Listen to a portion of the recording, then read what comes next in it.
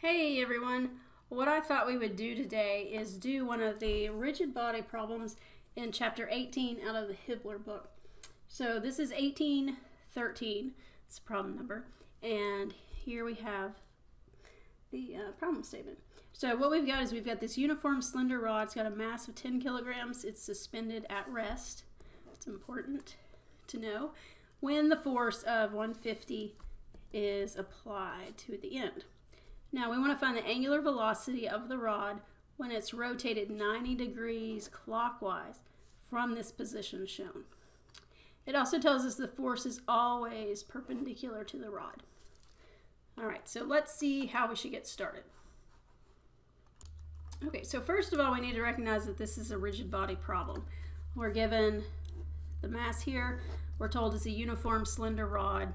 So that kind of indicates to us that we need to pay attention to the moment of inertia of this bar. All right, and we're also going to be rotating this bar so that it's 90 degrees clockwise. So it's going to end up being in this position right here. All right, now the whole time we're moving this way, F is going to be perpendicular to the bar. All right, so the equation we're going to use for this problem is going to be a kinetic energy equation, and we've got rotation about a fixed axis here. So imagine an axis coming out of O right here. So that axis is fixed. We're rotating about that fixed axis. So let's write that down.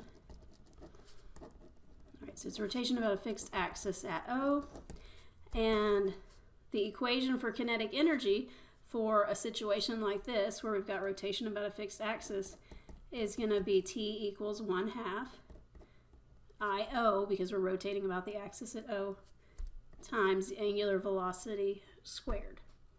All right, so this is our T equation. It only has rotation in it. All right, because we don't have a translation term here because we're not translating. Now we also know that the sum of the work terms going from time 1 to time 2 has to equal T2 minus T1. So we're going to use these two equations to solve our problem. First thing I want to do is get an equation for T that we can use to find T2 and T1. So let's do that first. So this is our T equation, but I need to know what IO is. So we need to find that. All right, so IO, notice O is up here at the top of the rod. If we look in the book, all right, or your table online, wherever you're going, we want to find a moment of inertia about a point up here. Now, if you look in this one, this is the table in the Hibbeler book. It gives us the I equations for these axes shown here, but not one up here at the top. So we're going to use the one for G, which is 1/12 ml squared, and then we're going to use the parallel axis theorem to move it up here to O. All right, so we're going to have 1/12 ml squared plus md squared. And then let's plug in our values. So we got 1/12 times 10 for the mass. What do we think length would be? It's going to be 3 meters. Square that. Plus the mass again, which is 10. And then now we need D. So remember what D is in the parallel axis theorem.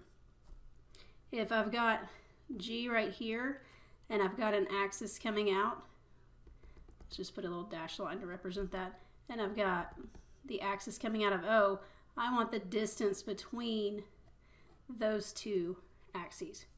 All right, so in this problem, it's going to be 1.5. And then we square it. All right, so IO then is 30 kilogram meters squared.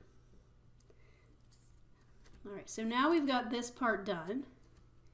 And that basically gives us our T equation that we can use when we go to this equation. So let's go to this equation next. And for that equation, we need to figure out which forces produce work. So let's look at that. Oops, it's supposed to be an R there. All right, so let's draw a free body diagram. All right, so let's draw it up here when we're at the 90-degree angle. So we're up at this point. I've got my force, F, which is 150. I've got my weight, which is going to be 10 times 9.81.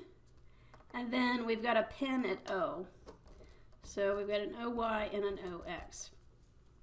So we want to look here and we want to see which one of these forces are going to produce work. All right, so what do we think?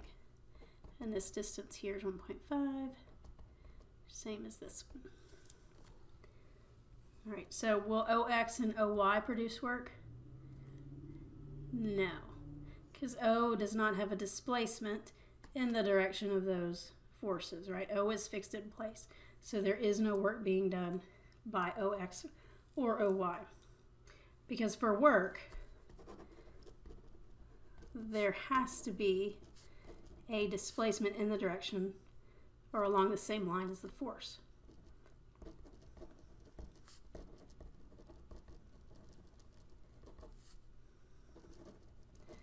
So let's write that down. Okay, so now we've got this little thing to go by. Now what about 150? Is there a displacement that's in the same direction as the force? There is, right? Because we already said we're going from here and then we're following this curved path up to here. So F is always perpendicular to the rod. So that means we can find this displacement. Okay, so the force F creates work. So let's look at that one. And let's call this UF. All right, so our equation is going to be the force times the distance traveled. So the force would be 150. And then now how are we going to get that displacement? Any ideas? Let's look at this. All right, so that's 90 degrees. 90 degrees is pi over 2 radians. And this has to be 3 meters for that radius. So this is like a little quarter circle here. So if y'all remember, if you use the arc length formula, you can get this distance here. So this will be the distance traveled, right? The displacement we had in the direction of F. So we're going to use this equation to get that displacement. All right. So we're going to have 3 times pi over 2 for our displacement. So 3 pi over 2. Units here will be meters, because remember pi over 2 is radians. So that's going to give me 706.86 joules. Okay. Next one that's going to do work will be the weight. So let's call this UW. All right. So weight is in the vertical direction, it's going down. And do we have a displacement in the vertical direction? We do, right? Because I'm going, let's look at G. I'm going from here and I'm going up to here. All right, so I have this vertical displacement right here, which is 3 over 2, which is 1.5 meters. Okay, so we're going to have the weight times that distance. So we have 10 times 9.81. That distance is 1.5. And I didn't mention it up here, but we got to check the sign. So will this be positive or negative? It's going to be negative, and it's negative because the displacement is going up, whereas the weight is going down. So they're in different directions. All right, so that's why we get that negative 147.15 joules. Up here, this one was positive because the displacement was in the same direction as the force. All right, so this is because the displacement is in a different direction, or the direction opposite to weight. All right, so that gives us the negative.